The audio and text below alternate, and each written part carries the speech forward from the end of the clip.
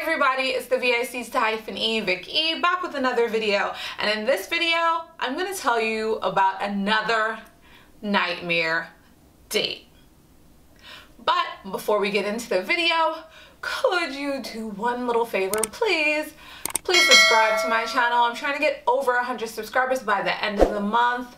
That would really help me build my channel. Thanks in advance. Now on to the video. Sometimes you do silly things for no good reason. I'm just gonna chalk it up to being young and dumb, right? So I met this guy on OkCupid. Fun fact, OkCupid is owned by Match. Match actually owns majority of the online dating platforms. So they own Black People Meet, Plenty of Fish, aka POF. They also own the big giant Tinder. So that's why you see probably a lot of similarities with the platforms, or you don't see a lot of differences.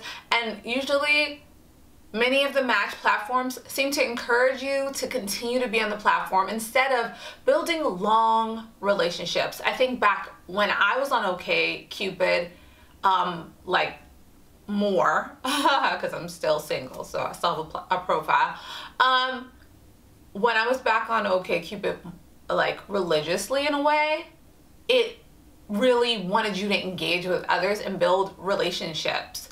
But now it's similar to Tinder, where it's just mindless swiping, and you have to pay to get more incentives, but then other people have to pay. And if other people aren't paying, then what's the real value there? Anywho's, I was on OkCupid and I met this guy. Now in his photos, he had like 3 photos. 2 were moshed up, like they were like dark and weird, and he looked like he might be in a bat cave, and 1 was kind of good. What I've learned from that is always believe that the person's worst photo is how they really look. So if you wouldn't date them in their worst photo, then you shouldn't try to date them at all. Anywho's, so I was talking to the guy back and forth. He wanted to meet up. I showed my cousin the photo, and my cousin was like, give him a chance. In the back of my mind, I was like, well, his photos look kind of weird. But she was like, you know, try it out. You never know. Like, this 1 photo looks good. Now, 1 out of 3 is bad odds, right? But I was young, so whatever. So we were talking on the phone, and he was like, let's meet up. We could go bowling or something, he was saying. I was like, yeah, that sounds so fun. So we were supposed to meet up downtown Brooklyn. Now, I live close to the downtown Brooklyn area, but rule of thumb, you never let a guy from online meet you at your home. You don't know what's going on. There are a lot of crazies. You don't want them to know where you live. This guy, I believe, was coming from the Bronx, and he said he was gonna get his cousin's car, somehow his cousin was gonna drive him to meet me at downtown Brooklyn, and we were gonna go to the bowling alley, which was on 42nd Street. Now already this didn't make the most sense, because he was coming from either the Bronx or maybe even Queens, and he had to drive to Brooklyn. Why not just meet me at the bowling alley in Manhattan? Because the Bronx is closer to Manhattan, and in ways you can get from Queens to Manhattan to 42nd Street. It's kind of a central location. But he said his cousin was coming this way, and so he should come to Brooklyn. And then something happened to his cousin's car. Midway, he wanted to meet me at my house. Now, I felt that was odd, but I said, okay, cool, no problem. You can come meet me at my house. Yo, I was young and dumb. I don't know why I did that. That totally didn't make any sense when I look back at it now, but back then I was dumb. That same day, my grandfather was actually at my house, and he was waiting outside. Like, my grandfather, he's originally from Kentucky, so he was waiting outside with a chair, just sitting there, like on the porch, just like chilling, like, you know, looking around, right? And the guy comes up, so my grandfather yells to me. Mind you, that day I had on, I can kind of remember, I had on a blue sparkly cami from H&M. It was like a cami shirt with green lace, and then some green jeans to match the green trim lace. So it was blue with green trim lace and green pants.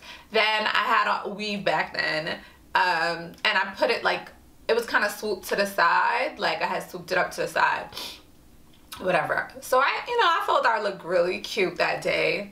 I came out, and the guy had some scars, like he had gotten in a fight with like his baby moms, like some claw marks on his face, and he said his cat had scraped up his face. I don't know if this is true. I don't know if he got in a fight with his baby moms and that's why he was coming to visit me.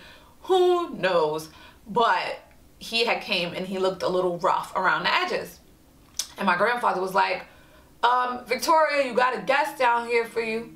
And my grandfather just gave him like a once over, looked him up and down. And then I said, bye, Grandpa. And I was off my way with this guy who looked a little strange, who had just met me in my house. I know that's dumb, but sometimes, I told you I'm a little slow. So, we're walking all the way from my house to downtown Brooklyn, so we have some time to chat. So while we're walking, he goes, wow, your hair, pretty much your hair looks messed up. You shouldn't do your hair like that. Now, to be honest, back then, people weren't wearing like full lace front wigs. Back then, I'm really not a huge fan of wearing a wig like that. Like, my comfortability, I still have trauma from when I was younger about my hat being pulled off. So the wig always would scare me to wear it out in public. Like, so I had did my own weave. And yes, my hair was a little busted. I didn't use a gel control like maybe I should have. But my hair has always been like a little troubled at times. So, and it was perm back then too. So it always had been troubled. So I did have some flyaways. I tried to do the best that I could do. But when I looked him up and down, aside from the cat scratches that he had on his face, he had a hunchback. Yeah, a hunchback. Like Esmeralda, Notre Dame, all of that. And my hair is a sensitive point. And so I was being a little petty at this point, I know, but he talked about my hair. So I said, so what's up with your back though? He was like, oh, I work out a lot, so my back looks like this. And I'm looking like, yo, I never saw somebody who worked out so much have a hunchback. Now, I could be wrong. Maybe it was a strain to his back. Maybe he did work out so much. But the fact that he already told me about this cat scratches, he had to come to my house for some reason, and now he's talking about my hair, I kind of don't believe that he worked out too much and that's why he has a hunchback. But I just kept on walking to the train station to go bowling with him on 42nd Street. So we walk downtown, I try to get past that. I'm just like, relax, relate, release, Victoria. It's not that serious. You can still make it through this date. You can still go out with him.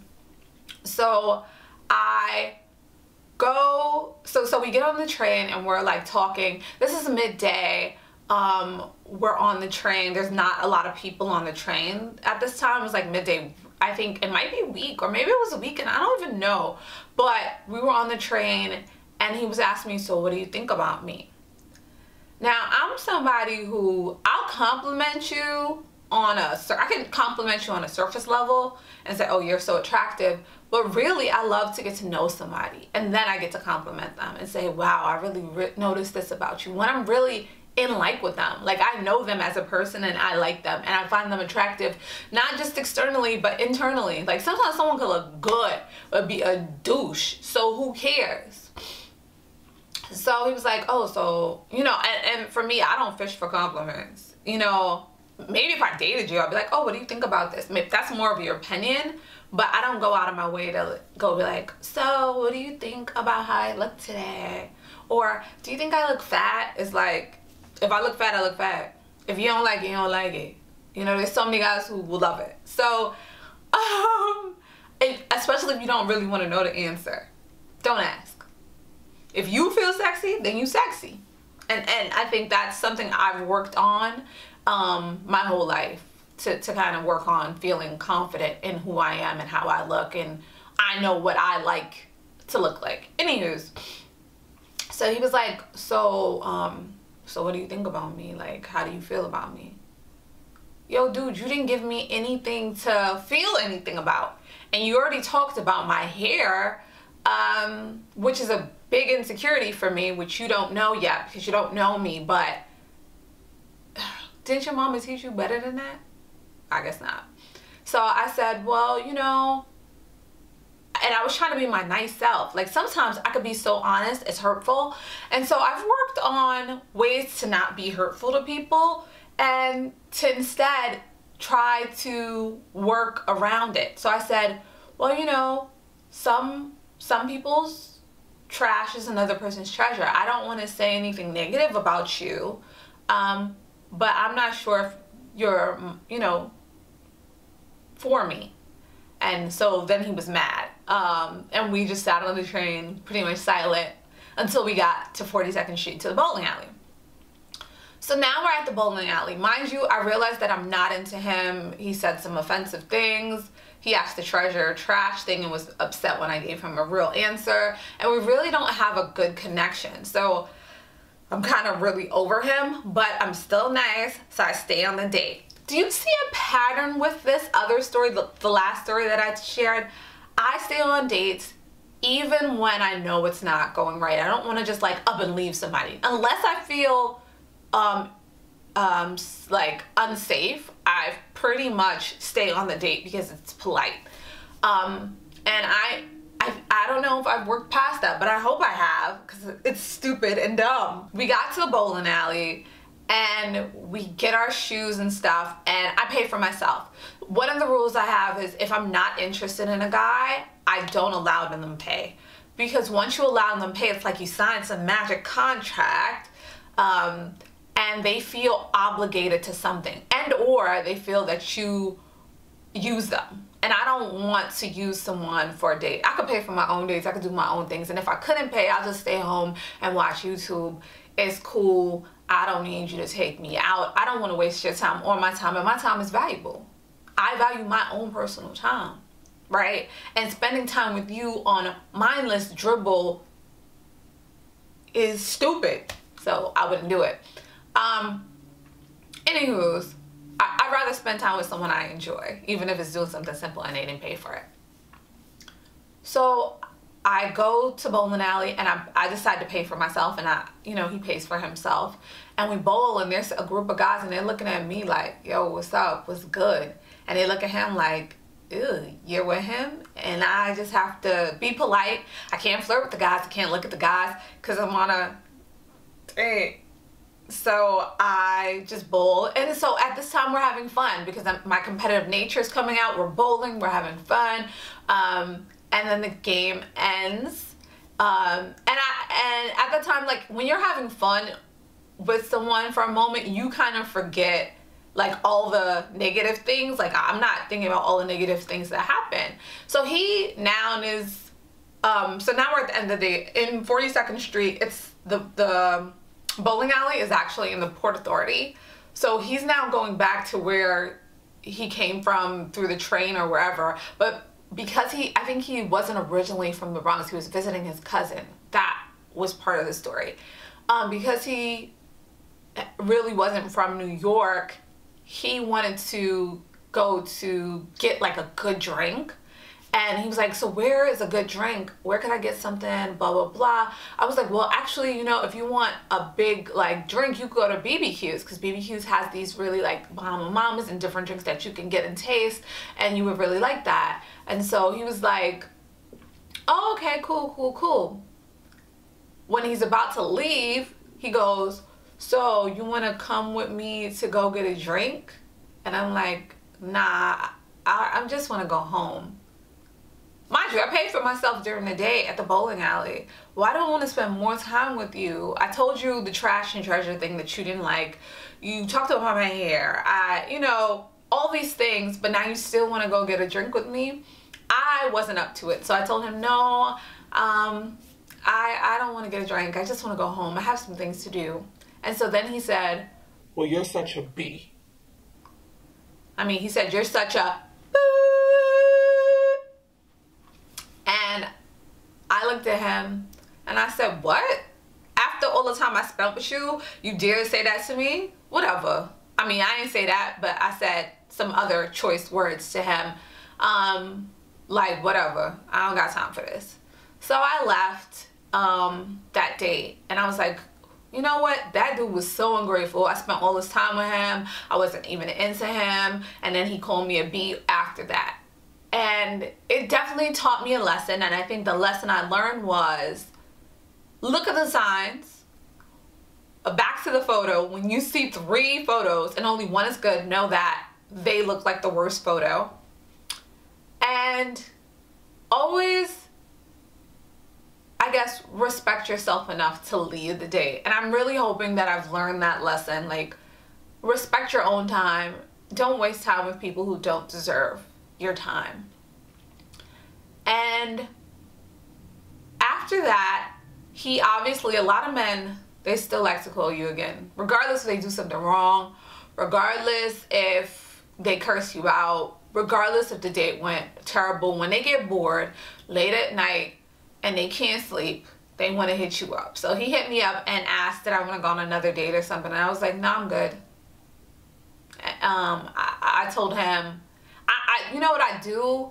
Know how to shut somebody down by phone. Like, I could talk to you on the phone. I think I could do it in person too. Like, I know how to shut someone down and tell them, like, I'm not interested, in the politest and nicest way. So I told him, I'm not interested in you. And he never hit me up again. And maybe he did, but I probably lost that phone. So whatever. Guys, that's the end of this nightmare date. And I will share more stories with you soon. Please like, comment, and subscribe.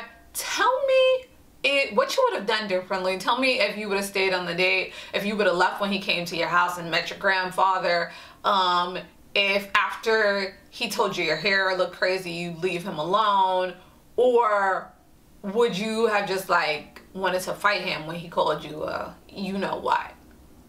I'll chat with you guys later. Peace.